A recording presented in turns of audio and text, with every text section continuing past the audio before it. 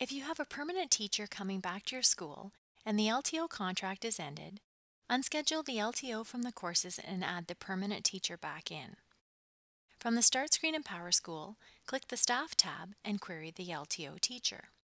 Once the teacher has been queried, click on the Information tab found on the left side of the screen. Click the existing assignment. Change the teaching type to Not Applicable. Choose Terminated for the assignment withdrawal type. Enter the appropriate end date for the LTO assignment.